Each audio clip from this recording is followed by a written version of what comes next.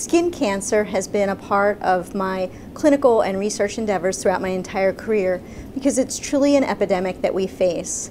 I say that because the National Cancer Institute predicts that 1 out of 2 Americans, by the time they reach the age of 65, will carry a diagnosis of either basal cell carcinoma or cutaneous squamous cell carcinoma.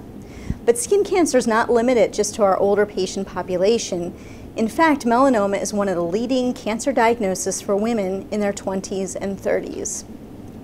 The cause of the majority of skin cancers are related to ultraviolet radiation, whether that be from the sun or from tanning booths. The majority of skin cancers are treated with a variant of surgery, although we've seen recent advances in systemic, or what is whole body therapy, for the most advanced diseases.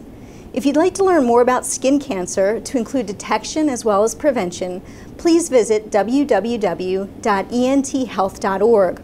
On that website, you'll also be able to locate a physician that specializes in skin cancer within your area. Thank you, and don't forget to wear your sunscreen.